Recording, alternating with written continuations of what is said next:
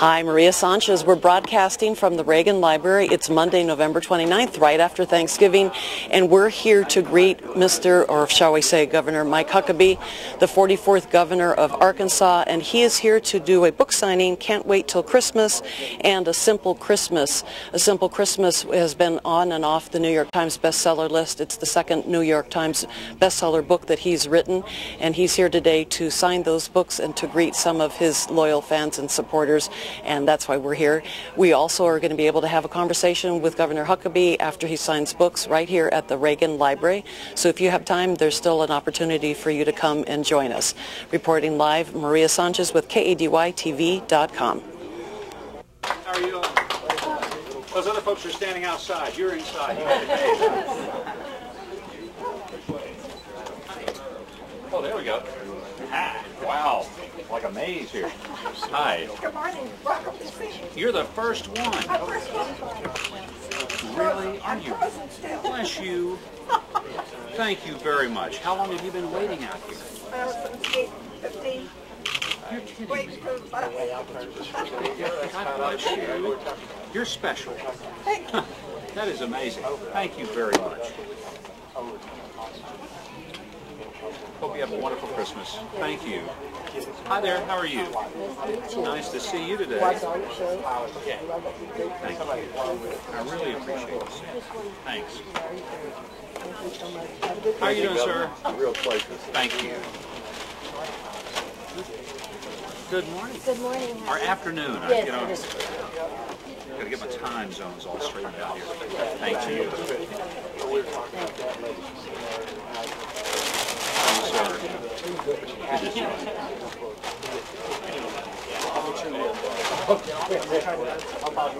Thank you for coming today.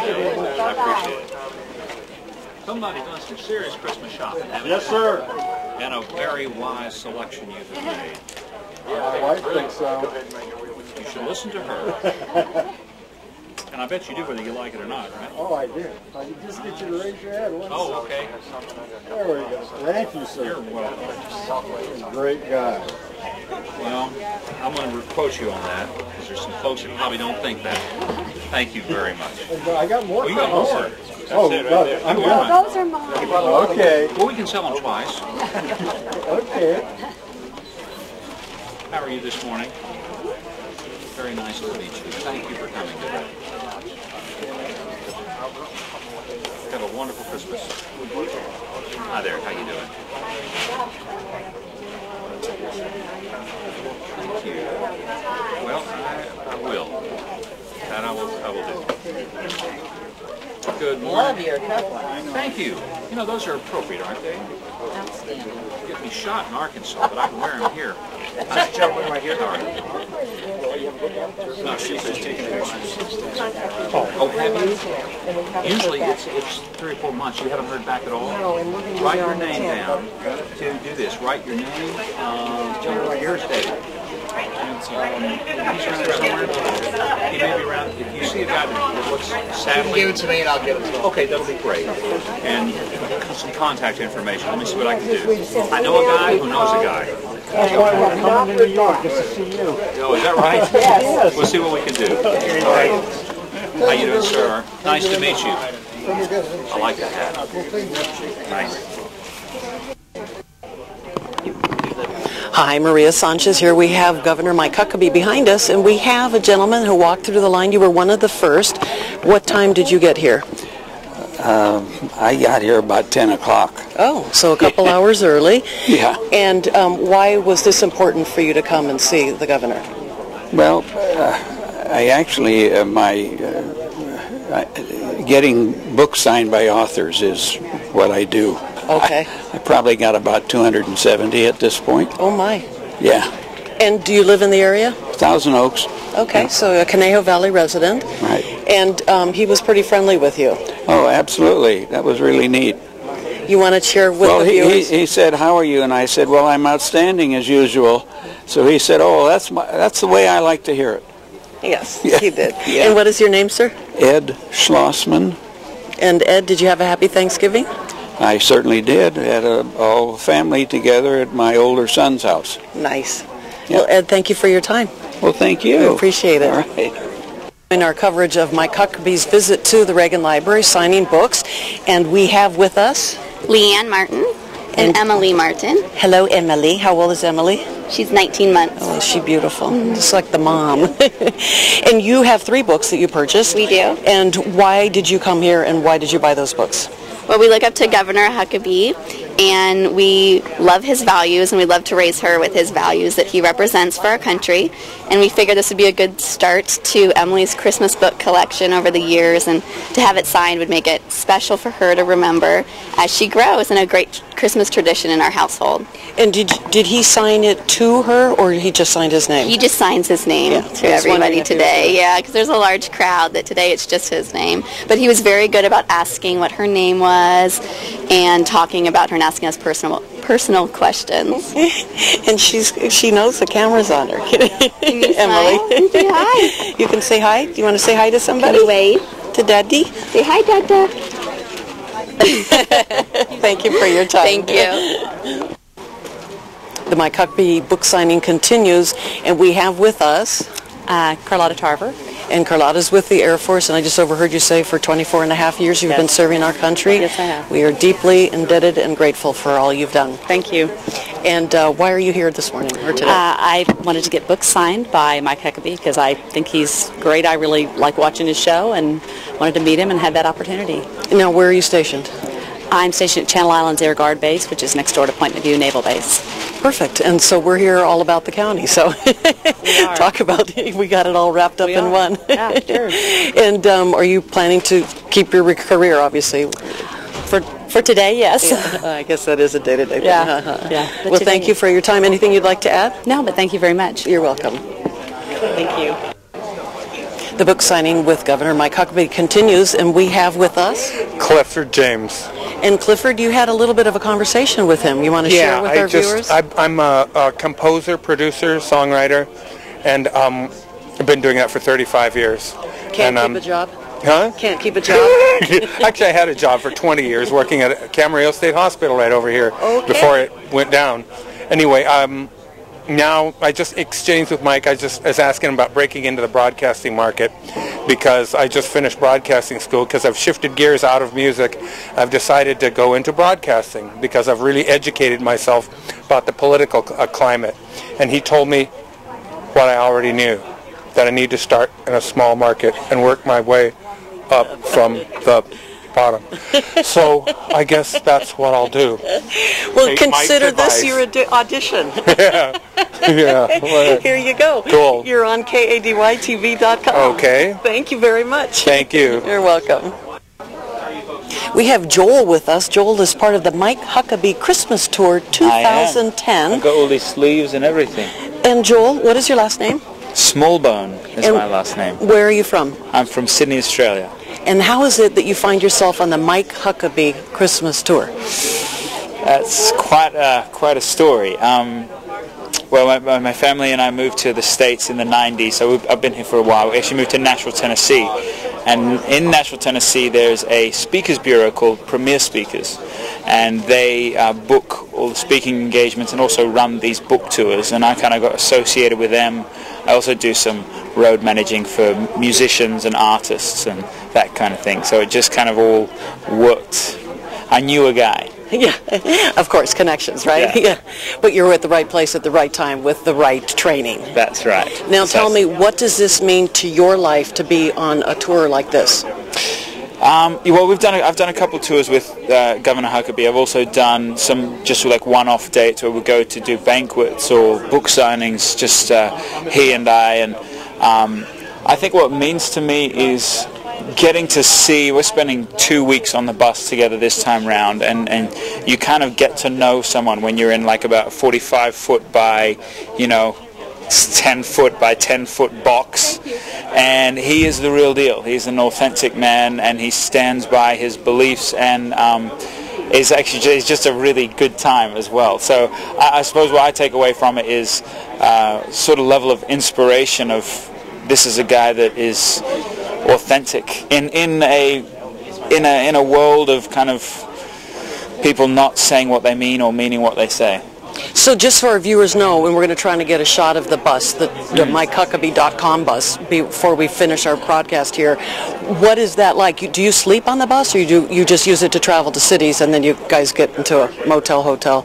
On certain tours we will. On this particular one it's just a day bus, so we'll do 2 or 3 or 4 or 5 signings a day. Like for instance, yesterday we did 3, the day before that we did 5, the day before that we did 4, and so it's pretty non-stop all day, to the point of you don't really have time to go to the toilet kind of thing.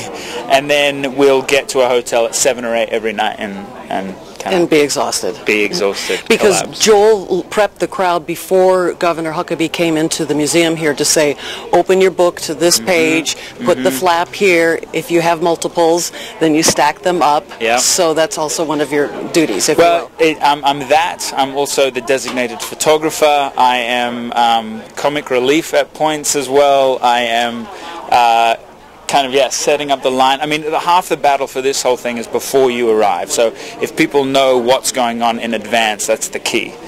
Because you're dealing with hundreds, sometimes thousands of people. So. And are you an American citizen?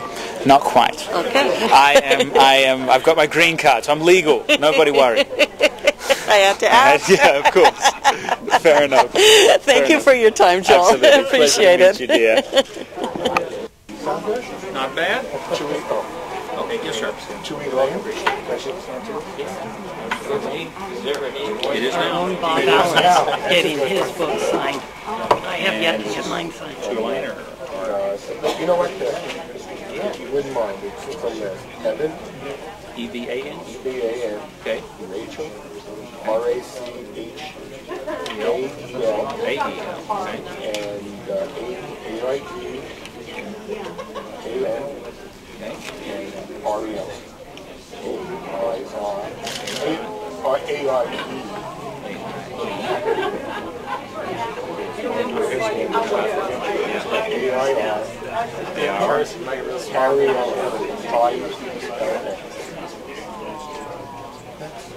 We're close, man. You know what? I thought you wanted to do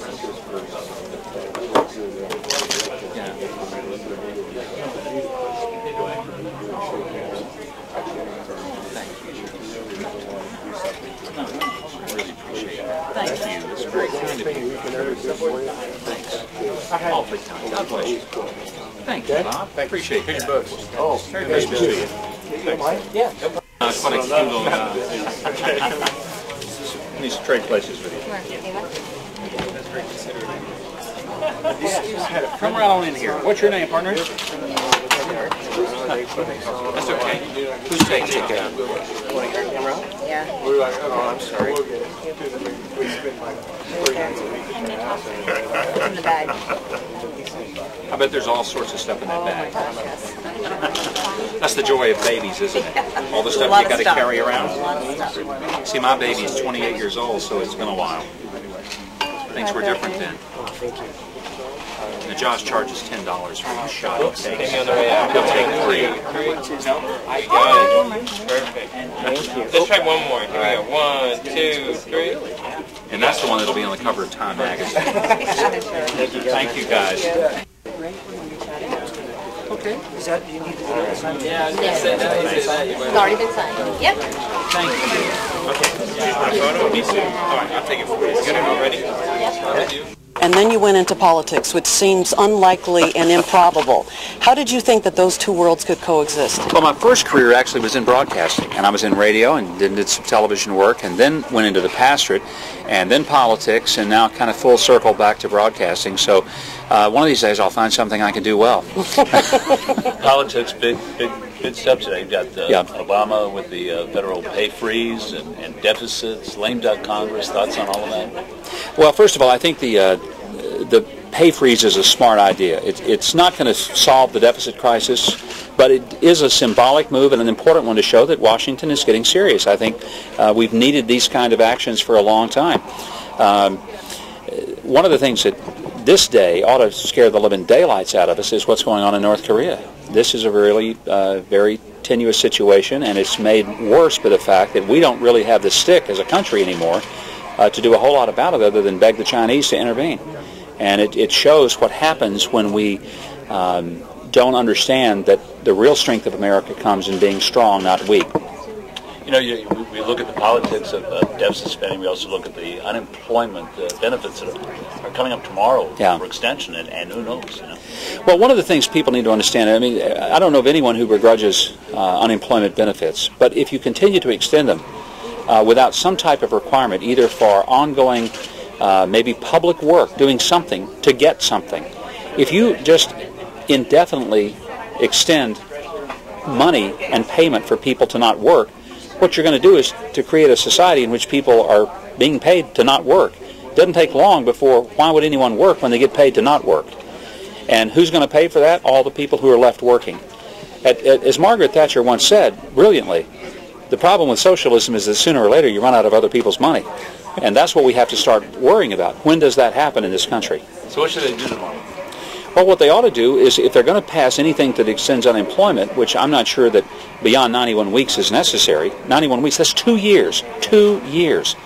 There's got to be some stipulation that if you're going to get a check, you show up every Monday morning at 8 o'clock and you will either pick up trash or you will tutor in a school or you will be a cross guard at an intersection, but you will do something from 8 in the morning till 4 or 5 that afternoon like everybody else who's getting a check. And if you decide, I don't like this job, as my dad always taught me, son, be grateful for the job you have. If you don't like it and can find a better one, take it. Until then, give your employer the best you got.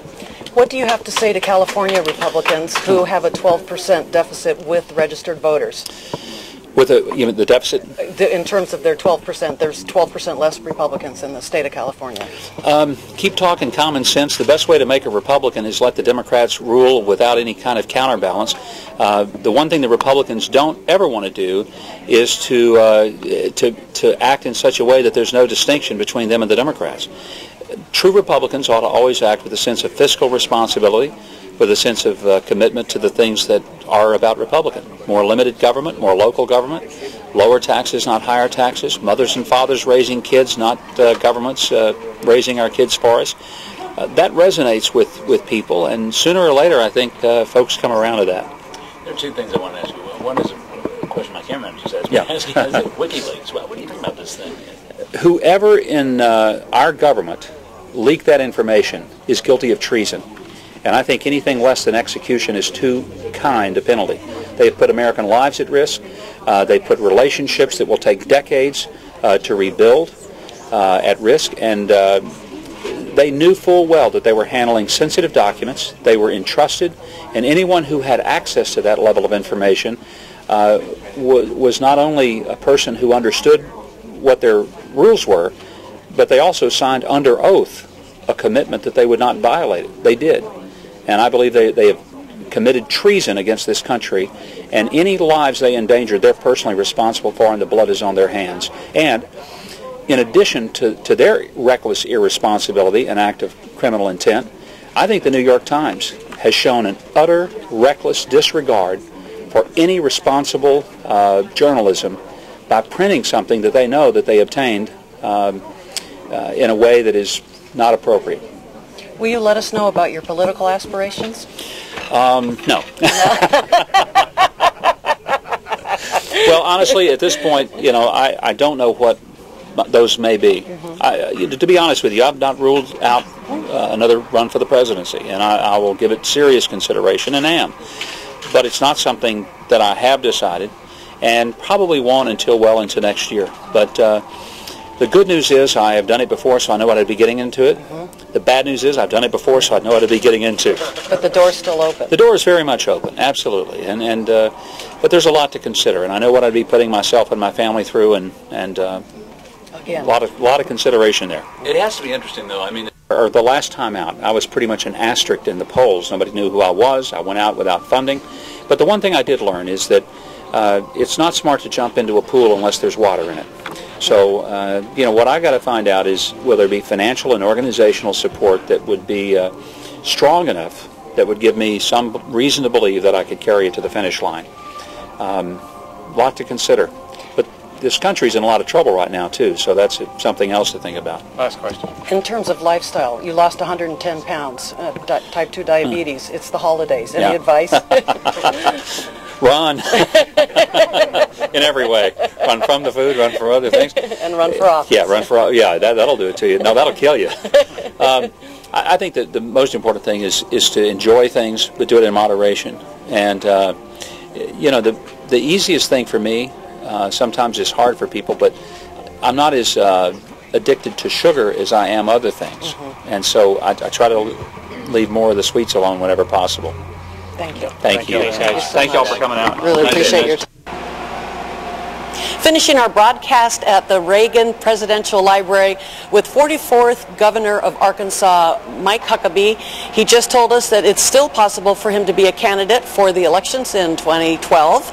And you see the tour bus behind us. It's a rigorous, grueling, arduous schedule. He was signing books of his 2 that he's released now. One is A Simple Christmas, which has been on and off the New York Times bestseller list, which is second of 7 books that he's had on the New York Times bestseller list. Do the Right Thing being the other one, released in 2008, and Can't Wait Till Christmas. So we may hear more from Governor Mike Huckabee in the months and years to come. Take care. Thank you for watching KADYTV.com.